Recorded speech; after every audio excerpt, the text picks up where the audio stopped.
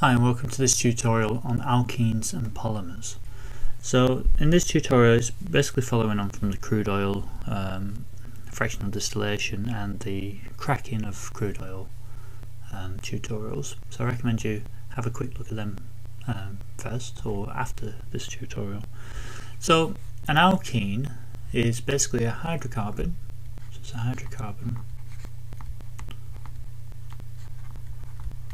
which is a molecule made up of hydrogen and carbon, but it has a double bond usually, or always a double bond. Now by definition it should only have one double bond, but you can have multiple double bonds throughout a larger molecule. We're just going to look at one double bond in a hydrocarbon for now, and I'll show you a formula for working that out as well. So an alkene, the simplest alkene we have is ethene. Now if you remember from the tutorial on cracking of crude oil, this is one of the byproducts. This is a very useful byproduct because it can be used to make polymers, and I'll show you about that later. So that's ethene. Never write that in blue. That's ethene. So the naming of molecules is the same process. So we got the first. If it's got one carbon, then the first name would be meth something. But obviously, if it's got one carbon, we can't have a double bond because there's not another carbon to have a double bond with. You can't have a double bond with hydrogen because hydrogen only has a valency of 1, so it'll only want to form one bond. Carbon wants to form 4, so we have actually 4 bonds here. Even though it's only connected to 3 elements, it has 4 bonds. It's got a single bond here, a single bond here, and a double bond between the carbon and the other carbon. So this is our first alkene, ethene, sometimes called ethylene.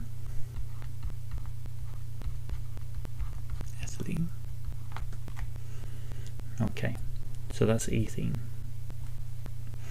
So we take the next molecule in the series, and that should start with prop.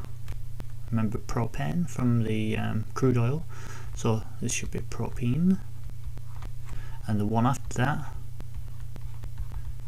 butene. So that's got, so I'll put number of carbons, number, that means number of C's here, and that's got 2, 3 and 4. I'll just draw this one. In fact, what I'll do, I'll just highlight this one in blue because that's already in blue. I'll just make that blue, and I'll make that blue. Okay, I'll do the next one in black. So I will draw this one in black. So the next one is propene, so I need 3 carbons. Let's put the 3 carbons in first. Now it's up to me where I decide where I put the double bond, so I'll put the double bond on this side. I'll add the hydrogens again. There's the one there, one there, one there. And we just go around checking the valency. In fact, I'll just undo that last hydrogen because it does like it. Make it a bit wider than that double bond. That single bond doesn't interfere. I'm just going to go around and check the valency. So hydrogen's got 1, carbon's got 1, 2, 3, 4. That hydrogen's got 1, 1, 2, 3, 4. That's right. This carbon on the end, 1, 2, 3, 4. So that's all okay. I could have drawn the double bond on this side, but if you imagine spinning the molecule around, it's exactly the same as spinning it around, isn't it really? So if I spin it about this point here, I pick it up, imagine I pick that carbon up with my fingers, and I turn it around, and the double bond's over the other side, so it doesn't really matter which side I put it on. So that's propene, that's the next one. So the next one is butene, so we've got to put 4 carbons in. I'm just going to move this down a bit, and I might draw it in red. Move it a little bit down, let's see if I can get a nice red. Okay. Orange will do. Okay, so we've got 4 carbons to draw. 1, 2, 3, 4. before, you notice this zigzag pattern as well, and that's basically, I'm trying to represent the shape that it would have in 3 dimensions, and we'll cover that in further tutorials on more advanced lessons. But this is just through habit that I write a zigzag pattern rather than a straight pattern. It doesn't really matter if you want to, at this stage, if you want to write it as a pattern like that, that's perfectly acceptable at this stage. Okay, and I just write that because that's more or less what the real shape looks like. Okay, so I'll draw this nice now. Now then, we have a bit of a dilemma here, because I could put the double bond there, or I could put it there, but that's a bit like spinning around that point there. So that double bond there and that double bond there is more or less the same. Or I can now have the option of putting a double bond in the middle, and that is different.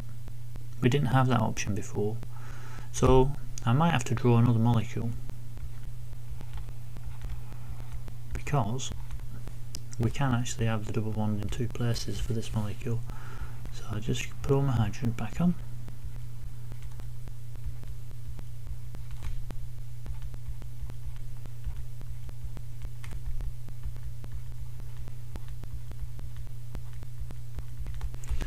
Okay, so that's that one.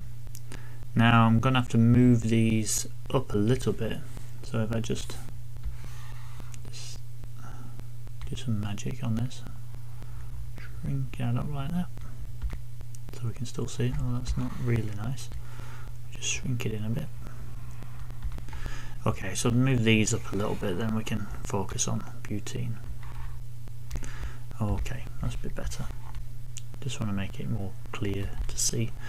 So we've got all the valences right, so we've got 1, 2, 3, 4 around that carbon. Hydrogen still 1, 1, 2, 3, 4, that's right. 1, 2, 3, 4, that's alright.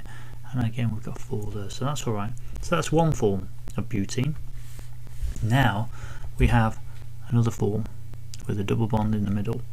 So let's see if that works as well. Put the hydrogens on.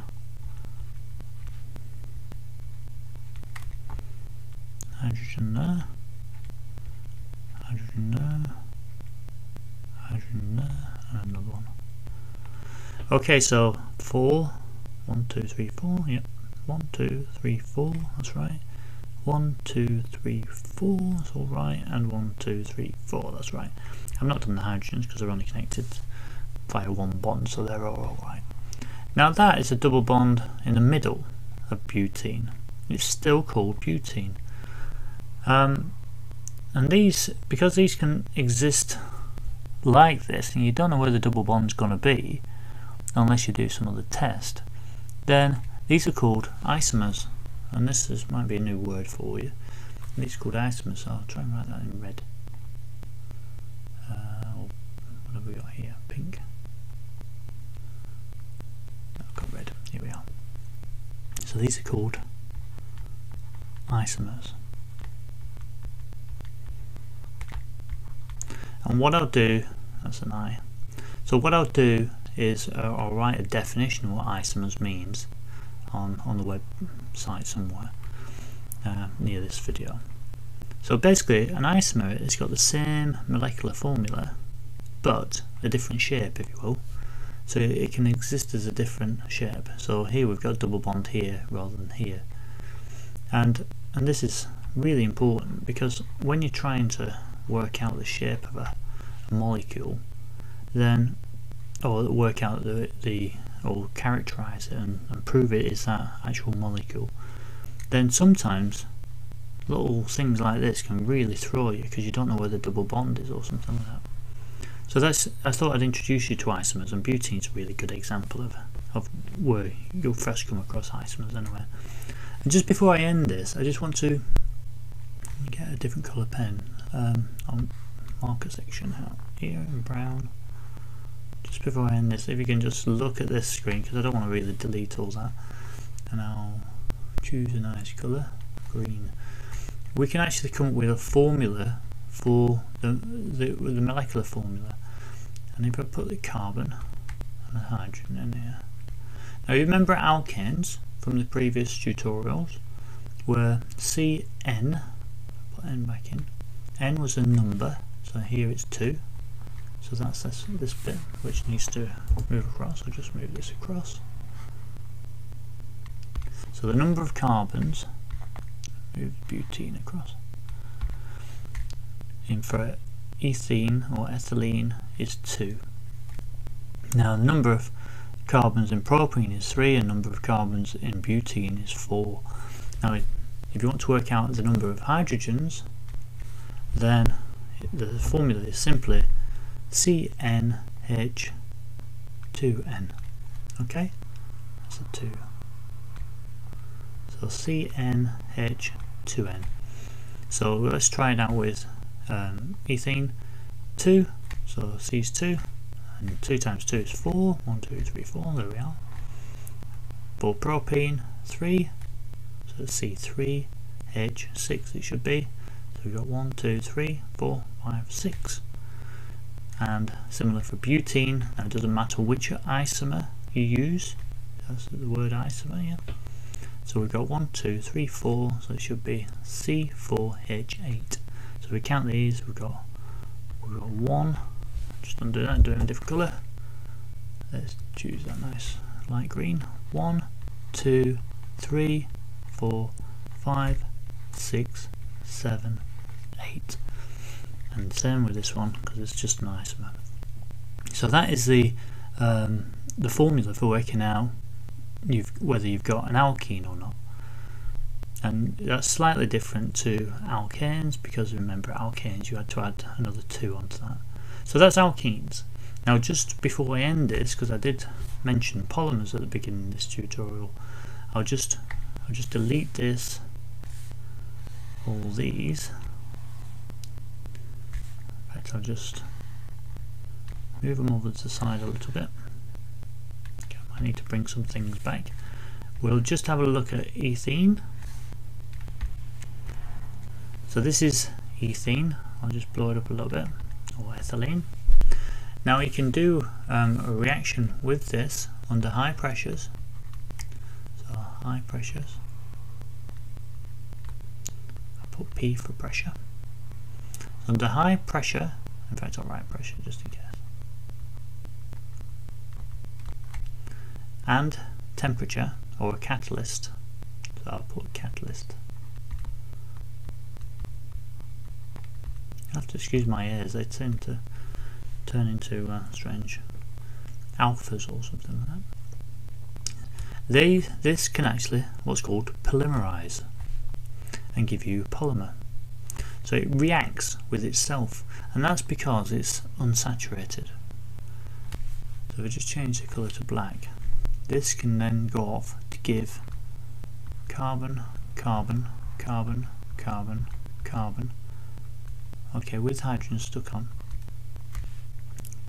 Because it opens up here, the first time it happens, you have some catalyst or something stuck on there, and that'll basically ping that open there to react with another one of them. And I'll actually show you the mechanism.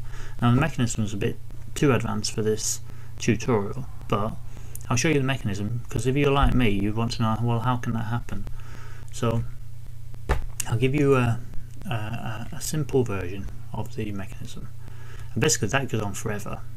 That's a very, very long chain, and that is called, for this case, so if we start off with